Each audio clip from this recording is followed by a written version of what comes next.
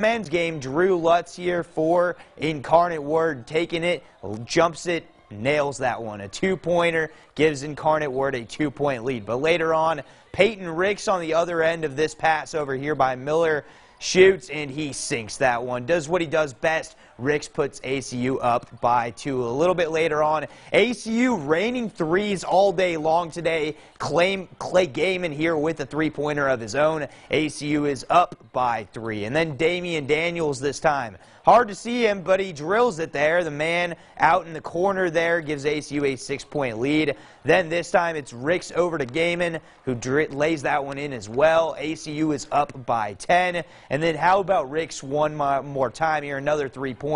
ACU goes up by 12, and they win it today, 72-58.